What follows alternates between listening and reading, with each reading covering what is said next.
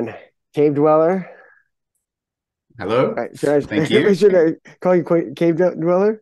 Or Yes, thank you. Yeah. all right, Yeah. guys. Yeah, all right. Today I have Cavedweller. How we doing?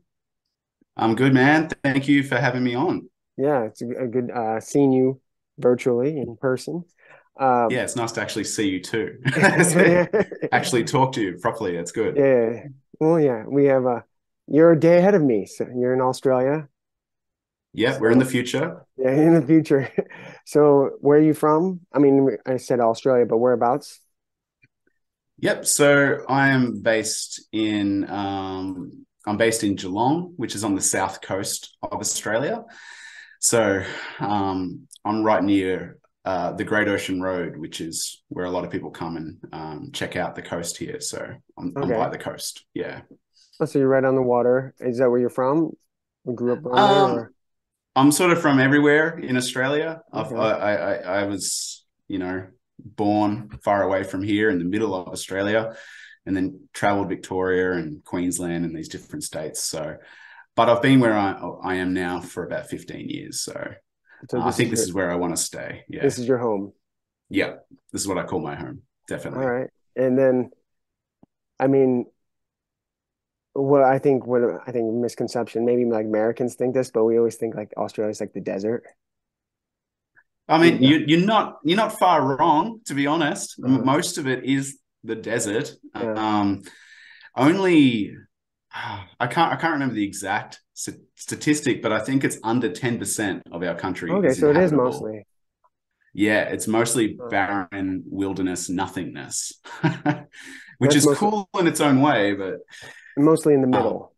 yes, yeah. So Yeah. we all just live on the coast pretty Yeah. much. Well, it's Yeah. like you were telling me before we started, it's nearly 40 Celsius. So I mean, being by the coast and Mm. still that hot. I mean, why would you want to Yes. live in the middle? Well, some places in the middle get up to 50 degrees, Yeah, that's what I'm saying. It'd be crazy. Yeah. Like some It's states out here where it gets that high as well. wow. Yeah. There's Well, I we mean, have yeah. the like America has really extreme temperatures, really cold, and then it can get really hot in different parts of the country. I didn't know that. I knew that it gets really cold, but I didn't know that you get the Yeah. Well, same we have sort of Death high Valley. temperatures.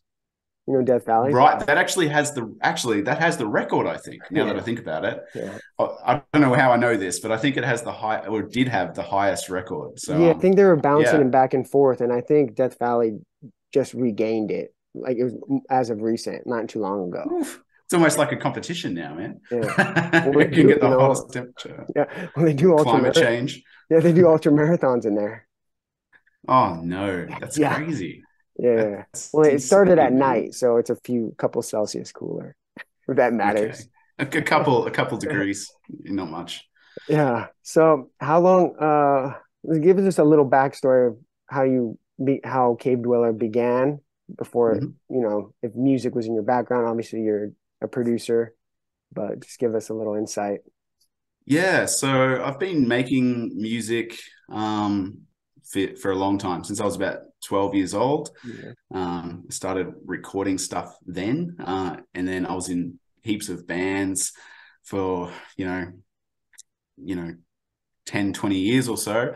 So mostly rock music and heavy metal and that sort of thing, um, and grunge bands and stuff. But I've been producing as Cavedweller for about 3.5 years. Like I toyed with production before then, but it was only in the last 3.5 years I sat down and like, you know what? Um, uh, I learned that I'm actually a bit of a control freak when it comes to music. I'm a, Mhm. I'm a bit of a perfectionist, and I struggled in band environments, and that's on me, because I always had these strong ideas of how something should sound, and that doesn't always work when you're with other people. So I thought I'll go off on my own. I'll produce my own music in the way that I want to. And funnily enough, it's only more recently that I've actually started collaborating with people a little bit more, and trying to give up some of that control. But Mhm. yeah, so from rock music and heavy metal into um, production, and I started off doing like dubstep, what was trendy at the time, Mhm. and then over time I've moved a long way away from that into more the organic house and the Afro house type stuff, which I really enjoy. What band member were you? Were you playing guitar, drums, sing, Yeah, lead so singer? all of that. Yeah, Oh, so I've been a guitarist, I've been a drummer, and I've been a vocalist as well in different oh, different bands. you Yeah, had well, I you say vocalist, but it was more screaming, I guess. oh yeah, for metal. Yeah, yeah, Oh yeah. wow. And so just because you were a control freak, that didn't work out, basically. Oh, it worked out. Like the last band I was in, we got a record label with Transcending Records in the USA, and we did okay. But we also had we kind of alternated between like 6 members or so, Mhm. and we all lived in different places, and it just became really really stressful. Mhm. Because I had this real strong urge that we really needed to be doing certain things and hitting certain milestones. So I was putting a bit of pressure on my band members, I think. And it was at a certain point where I'm like, you know what? If I want to take those extra steps, if I want to hit certain milestones, I should be doing that on my own rather than trying to force other people to, build momentum when, Mhm. they've got things going on in their life. So, yeah, I think I realized that in myself that I work better generally Okay. on my own, which Well, I think, maybe, which I found with quite a few producers, they seem to have a similar sort of well, story. maybe they should have thought that before they started the band. Yeah, well, I didn't know at No, the no, time. them. I'm talking about Oh, them. right, right, Yeah, right. yeah, yeah. Yeah. I mean, maybe you're trying to motivate them versus control them. Yeah, it's a fine line though between those two things. Yeah. And then you said when you got into music production, electronic music production, you dabbled in dubstep. Yeah. So when I started out producing, I think I was just trying to Play around. mimic the styles that I was interested Oh, in. okay. So, the trap and dubstep is what I was listening to. Because it's Um, very similar to metal and rock. yeah, If you're going to compare, aesthetics. absolutely. Yeah. I think you're the first person to actually like say that I've Yeah. Well, heard, but I think yeah, there's a real similarity there. yeah, Yeah. trap, hip hop, same thing. I mean, a lot of that's becoming, melted in together nowadays, but dubstep and metal, those are the comparisons if you're going to compare, That's what I say when people don't really know, like they say electronic music all sounds the same, or anybody for that matter. I say, what kind of music do you actually like? And then I'll compare it with like, oh, you like classical music, maybe you'll like trance or something, Mm. melodic or something. Or Well, go ahead. it's no, it's funny that you mentioned trance because what really, really got me into production was I started going to these psytrance festivals in Mm-hmm. Australia, to try listening to different music and experiencing something else rather than the rock shows I was used to. And it was at these psytrance shows that I found a lot of metalheads Yeah, that makes that sense. really got into this style. And it really fascinated me with how complex a lot of that music is. Mm-hmm.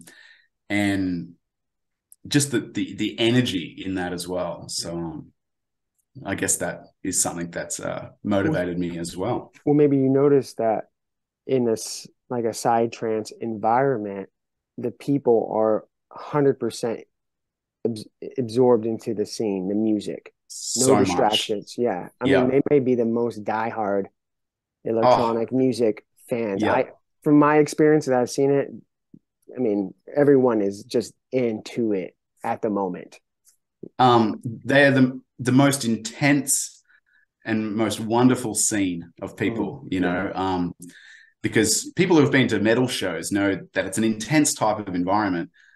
But I got to say, that's nothing compared to the diehard psytrance fans. And, they're out there for days, Mhm. dancing to this type of music. And they just Days, live and breathe hours. it. Yeah, and Days, yeah, 140 plus BPM. Don't stop, man.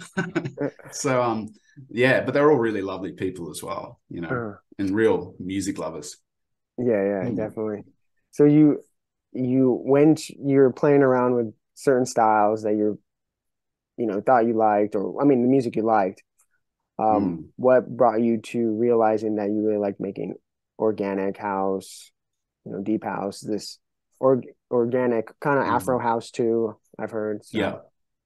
Yeah. So, after a while of producing and dabbling um, with, dubstep and things, I realized that, I wasn't connecting with it emotionally, which is something that I was missing from that music personally.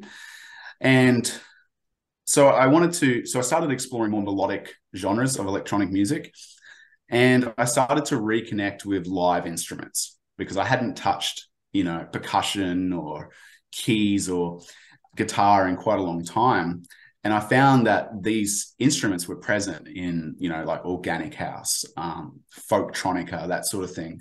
So it was this blending of like live instrumentation and electronic music that when I discovered it, I was just thrilled by it because I'm like, it's the best of both worlds. You can have these really groovy electronic beats, but you have the freedom to mess around with live instruments and have this real, I don't know, it's like a really immersive sound. So when I discovered those genres, I knew that was it. That is the style I want to do. And I've also noticed it's becoming more and more popular too. So yeah, that's like nice. well, I mean, it depends who you talk to. Yeah. Some people like that when it's just niche and Mm, kind of just always stays indie. But electronic music, as you know, I mean, even dubstep was underground at one time, yeah. and became mainstream. And I mean, every genre I would say has a commercial part of it. I mean, now, at least now, but I Yeah. like I like how it's kind of you infuse different styles, as different subgenres into your tracks. Yeah. Would that be correct? It is. And I've never really known if that was a positive or a negative because I kind of can't help it. I'll set out to make, say, an organic track or an Afro house track. But if the music is leading me in a different sort of direction where it involves these other sort of elements that you might not usually find in those genres, I can't help but pursue it. Um, so on one hand, I think it helps make my music a bit different. And on the other side, I think, for DJs, they might find it a little bit difficult sometimes Yeah, to mix my stuff in. yeah, or So I'm categorize trying it. to find a balance. Yeah, or I guess label it or categorize it or put it, in a box. But I think it's a Mm, good thing because as someone that makes music, you're keeping true to yourself and original, not like you mm, said, using these certain sounds that you will always hear in these certain genres. Um, yeah. and that's what's going to keep you different and unique from all the others. That's just my opinion. So No, I don't think no, that's it's nice to hear that. yeah. It is that artist's battle. I'm sure you've probably faced this yourself as well. Is there's this sort of you got to find this balance between, what's true to you, but I also want people to listen to it. I'm not just making music for myself. I want other people to enjoy it. So I listen to those genres and I guess I borrow from them and I'm influenced by them. So you can hear these little aspects of, Afro house or organic or even sometimes trance in these songs. But yeah, I found that I started to enjoy it more when I put more of myself into it rather than trying to mimic a genre or anything like that. I just found it more creative and fun to kind of mess with those perimeters of those genres. But when you're going into producing a track from scratch, is it do you have an idea or you just start playing with sounds and then you see where it leads you?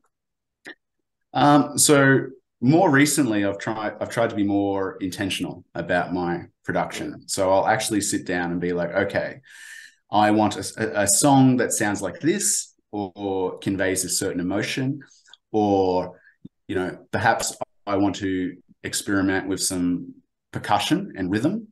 You know what I mean? In a certain style. Okay. So I'll have a general loose idea. I want to make an upbeat sort of tribal track. But that's as much as I will kind of focus on. So, I'll start a track and I've got these general perimeters, okay, tribal, upbeat, maybe. And I keep trying until I at least tick this criteria. And then I see where the track goes. But so when I say intentional, I will often start a track and it won't hit the criteria I'm going for, so I'll dump it. I'll chuck it Oh, out. you'll dump it. Yeah, You'll just move on yeah. to the I got to move on, man. Everyone well, says you got to finish every track, but no, you no, don't. no. Well, I was just saying, you if you're working on it and it's maybe not going the direction of your intention, something could still come out of it. Sometimes. But you're saying it's not, so you just get rid of it, or Often, yeah. Yeah. And it's more like me trying to be disciplined with my production in the way I interpret being disciplined. Um, because I am going for a certain style and brand now. So if I make something that's totally different, like a hip hop track or something like that, I might keep it for my own listening or yeah, send it to some friends, have a listen to this, but I'm not going to put as much effort into it as, I guess, the style that I want to do and grow. Yeah. So I so figure if you're spending more time on those other tracks, I'm not learning the skills I need to develop this brand. and what Yeah. is that brand? So that brand, what I'm really interested in is tribal. Mm-hmm. This tribal feel. It doesn't have to be a specific genre. It doesn't have to be like tribal house or whatnot, but I'm really inspired by different cultures around the world, particularly indigenous culture in Australia and the music that they produce. It's just so powerful. So I don't necessarily want to replicate that, but I want to be inspired by that primal sort of tribal sound because I think it conveys into modern dance music really well. So yeah, so I say tribal. Some tracks will be more like that. Some tracks will have elements of that. So I just try to keep like some sort of common thread in my music, and I guess it usually comes through in like percussion and the instruments Yeah. I'm using as well. Well, I saw you post on your Instagram. You were doing was it a live performance or on one of your recent posts? Yeah, I'm trying to create a yeah, I guess I'm trying to move into live performance more so. Um, so Well, I, you're I a think performer. I mean, you yeah, have plenty of experience in the band and playing live instruments, so it goes hand in hand. yeah, yeah, and I think it's engaging. I think it's engaging to watch. I think it can be quite emotional too, because when you're playing live, you can kind of go off book. You can kind of jam a little bit. Um, so you can kind of go with what you're feeling and you can mix it up in that way.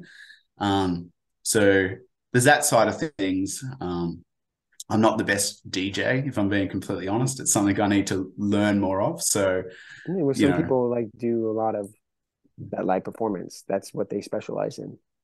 yeah, and I think that's what I want to do. Mm. I just think it'd be a I lot mean, of fun to mess around different instruments on stage and stuff. I yeah, Mm. people. I mean, it's in my opinion again. It's just appreciate someone that plays instruments in a performance. I know. I guess DJ said it's completely different because you're Mm. mixing while live performance you're playing songs, but you're doing it live. Like it's so much different than someone just pressing buttons. In some cases, some DJs not even pressing buttons. David Guetta. Yeah. um, Yeah. yeah. I think I think there is a lot of artistry to DJing. When I started trying to learn it, I quickly learned that it can be really hard. I mean, when I get the hang of it, It's a skill. yeah. And it depends how in depth you want to be on the decks. I mean, the people that are mixing, so quickly and within, minutes, sometimes seconds, that Mm. it takes a lot more skill to just go on the fly and mixing different genres as well. If you stick in the same genre, like it's just a four on the floor, it's not too difficult nowadays because it's so digitized. I mean, everything's like right in front of you. These CDJs now has like everything you need to know, like right on the screen. Yeah. It's like crazy, you know. So I I agree. You can use those tools to make it easier on yourself, yeah, but I think you can kind of tell between someone who relies heavily on that yeah, compared to someone who's yeah, really knows how to work an audience. And I yeah. think that's Well, yeah. you feel it. The joke is like I play with my eyes. Yeah, You're just yeah, looking down. You're not playing with your ears. You're feeling. yeah. Where's that cue mark? Yeah. Yeah. What I noticed when electronic music became kind of a boom, at least out here in the 2007, 8, 9, 10 era, this started to get really big out in the Mm. US, with the starting with the big festivals and these DJs becoming rock stars. I notice, and the producer becoming the star versus the DJ. It used to be the DJ, and then when people wanted to start hearing music, the producer had to become the DJ. So Yeah. a lot of these guys were just producers, computer guys, sometimes like just music nerds. They have no idea how to work a crowd, because you're right. It is a talent to know exactly how to control a crowd and make a crowd feel a certain way. And if the music's not working, you can have a plan B, plan C, and so on. So it's interesting how a lot of producers had to become DJs, right? And Yeah. some of them are just not that good, unfortunately, Well, yeah. I mean, because some they're two different people, talents, they basically. are two different talents. Yeah. And I mean, you need a lot of time, I think, to dedicate to both if you're going Mhm. to do both really well. Like, I know that, an example that comes to my mind, is Alice in Wonderland. Oh yeah, She's she's very, good. very, very mainstream these Yeah. days, but, Her you old, know, I've seen her old mm, performances when she was, you know, is she Australian? yeah, yeah, Okay, she yeah, is. that's right. Yeah. Yeah, But yeah, I mean, I think she's an example of someone who can do both yeah, really, yeah, really yeah. She well, can. Yeah, yeah. Well, she sings She's too, out there with the four decks and yeah, and she plays and she cello and performing. does everything. Yeah, Yeah.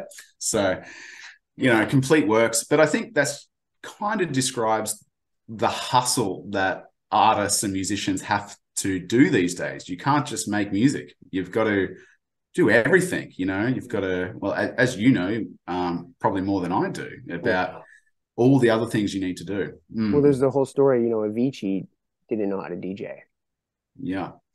He I didn't know that. yeah. I mean, if you read about it, he's like I think it was his manager that really helped him out a lot with it, but he had no, because he was a big producer. He became popular with uh Bromance and Mm. the most popular one. Do you know it? No. Uh, Look, I know his um, songs because they're on the uh, radio all the time, okay, yeah, it was but always, I don't know the names. um, yeah, I have it in my head. I just can't think of the title, but yeah, he was a perfect example. Producer first, and then how to become a DJ. Have you checked out or heard of Circle? Like CERCLE. those performances that they Yeah, do yeah. around the world in Many. those beautiful locations. Yes. Yes, So yeah, those I are watched those. a lot of them are live performances. Not all of them, but a lot of them they are doing some type of live performance. You notice? Yeah, Yeah. yes, absolutely. I saw one recently. I think it was Circle where there wasn't even the guy. I forget who it was. But he was in front of some pyramids and he didn't even have a DJ deck. He Oh, he just was. had, Yeah, yeah. It was yeah, Sebastian Lager. I guess that's the one. how you pronounce his name. I'm not sure. Lager. Yeah, but yeah, But no, I've seen that was that. That was mind cool. blowing. Yeah, yeah, yeah. Yeah. That was sick. To do Yeah, that live, like, yeah, oh yeah, that's amazing. Yeah. yeah, yeah. Um, another good one that I've been watching is I think it's called Tullum Sounds. Have you seen this on How YouTube? do you spell that? Tulum Oh, Sounds. like Tulum, like Tulum. Yeah. Mexico. Yeah. Tulum. There's a lot of live instrumentation in the artists that they have there. And that's how I discovered a lot of, these organic Oh, okay. producers That's what that, I was when I you told me follow. about And that. Yeah. That's what I was thinking of when you were talking yeah, about all that. So maybe seen that. So yeah. So that's another good one for live so performances. it's getting back to tribal. You have a song coming out called "Out of Body." Yes, That's absolutely. yeah, comes out January 20? 20th. 20th. Yep. Yes, yes, 20th. 20. Yeah. Just talk about that a little bit. And that's what you're mentioning, side trance realm. Yep. Yeah. So I have a single coming out of body through Raw Doggy Records, 20th of Jan. And this song that came out, I had a very specific idea of what I wanted to do. I wanted to make a song that was inspired by Indigenous Australian instrumentation. So it includes, it includes the instruments that they use. So clapping sticks, didgeridoo, that sort of thing. And I thought that those types of instruments and sounds, they suit psytrance, so I ended up making a psytrance track, because it's where this just kind of works, because things like the didgeridoo have this sort of,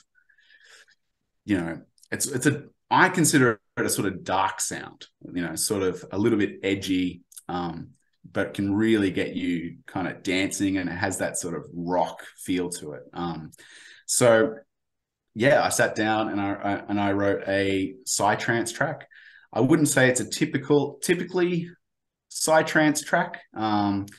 It has a looser feel than what you'd mostly find in the psytrance genre. Other artists that probably within this type of realm include the artist Loud. Have you ever heard of No, those no, not guys? familiar. They're from More. Israel, I believe. Yeah, Israel is popular for Yeah, psytrance as well. yeah, yeah. Probably less so than Vinny Vici and all of those huge name acts, but yeah. So it's psytrance, but it's not that sort of ultra clean modern psytrance. It's more organic, kind of going back to the roots of what psytrance, how it kind of started. Yeah. So yeah, I'm hoping people like it, because Yeah, I think I've heard it. it's I like it. yeah. Yeah, yeah. It's your Yeah. first of, I mean, this of Cavedweller. This is your first kind of like more, thumping Mm. tribal track, I would say. I mean, Yeah. to, I mean, yeah, more high energy. I mean, Yeah. I don't think you've released anything quite like this. No, Yeah, no, this is quite a change up from yeah, what I've done. In the past, it is definitely more of a track to get people dancing and moving. But it is a bit gritty, I think, and it slightly has this slightly dark, trippy yeah. Well, the sound. the bass sound helps. That Yeah, right. yeah, And warm. Yeah, yeah, yeah, kind of groggy yeah, sound, which I groggy. really like. I like that Yeah, sludgy and trance and sound like you rather than said, the it's super fast stuff. yes, Mm. and like you said, like that basic example in this song is not so perfectly clean like you would hear, in some of these psytrance songs, which is nice. It's No, you're doing your own thing once again and putting your like little twist on it.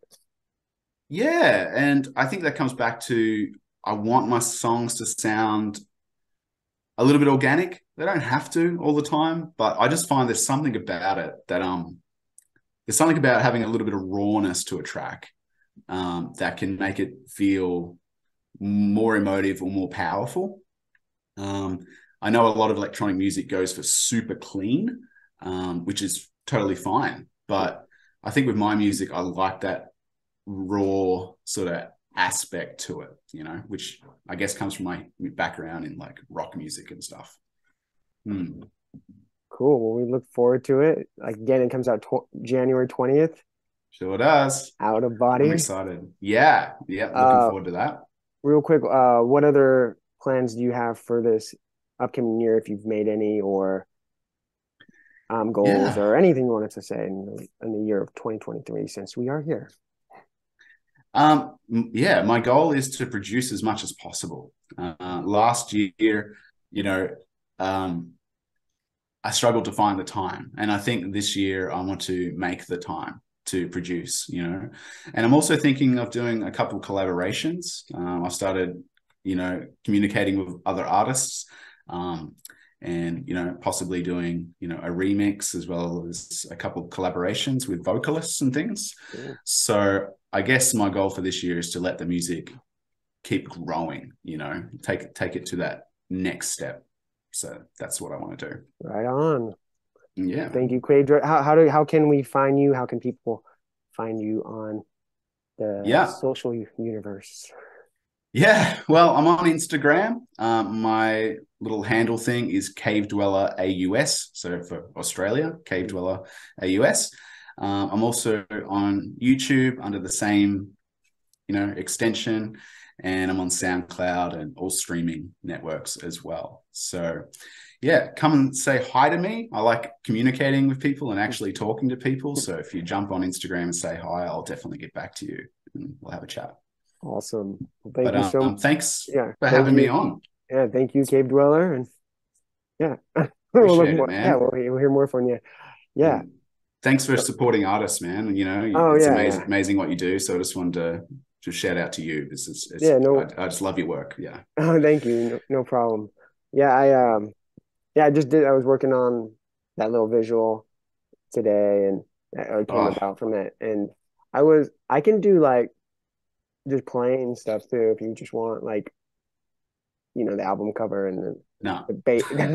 Yeah, I don't care. I don't usually do that for myself, but I can, like just the normal ad that you see when you're like see music producers like advertising. It's just the album cover. I mean, and that's fine too. I mean, you could do that yourself, honestly, but I think what you did and what I've seen, man, I love it. yeah.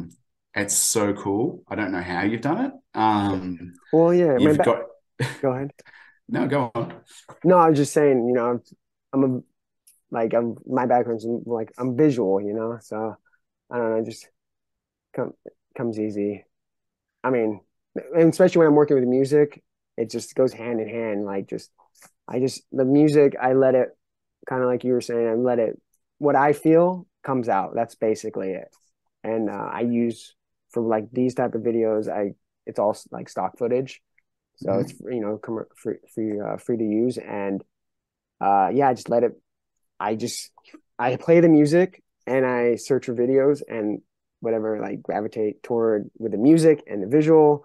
I'm like, oh, maybe this will look good. And kind of like, I'll start it out and then like, if it doesn't, then, scratch it. And then, but what I see is what I feel and vice versa. I think it's great. I think you've got a real knack for it because it looked so intentional. It fit the music, from the little snippet that you sent through today. Yeah, So that's what I try to do. I try to, yeah, yeah, sync the music with the visual together. Like that, like forget, I can't think of the instruments now. It's like maybe the bass, but I try to like hit those marks. Sometimes it's when I'm playing around, it'll be by accident, and I'm like, oh, this looks good. I'm gonna do it. This, and this here. I mean, like happy anything, accident. like yeah, like anything. Even when you make music, there's accidents that are great. Yeah, and it can make all the difference. But I think you've really understood the type of vibe that this track has, and that's I'm glad you like it. It's, I mean, yeah. No, I love it. It ticks all the boxes for me. It's that style which I wish I could do. I'm not the best with visual yeah, art, so it's wonderful like having someone like yourself interpret the music in the way that you've done that. yeah. So Well, I'm glad you like it. I appreciate it, man. It's good, and I'm loving being on Raw Doggy Records. I think this is going to Awesome. be a lot of fun, man. Yeah, I'm gonna do my part to help you out, and hopefully you get some people listening and following and so on. Absolutely, man. I hope Yeah, so. yeah. But thanks again. I You're appreciate welcome. it. All right, man. Enjoy the rest of your day. You too. All night for you. Night, night, night. Yeah. All right, I'll All talk to right. you later. See ya. Yeah, bye. Thanks.